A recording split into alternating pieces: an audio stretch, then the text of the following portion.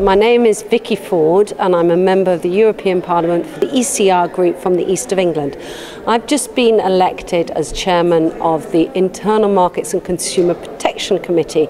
This is the committee at the heart of the single market.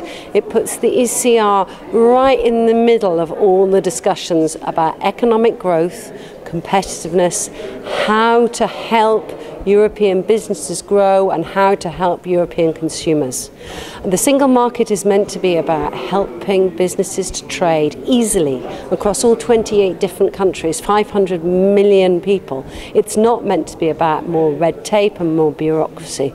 So I really want to look at how we can unlock barriers, especially in the digital single market, looking at the energy single market, how we can help boost growth, boost competitiveness, encourage innovation and entrepreneurship. And if we can do some of that over the next 5 years, then we will have done a good job. My one little final thought is in an analogy.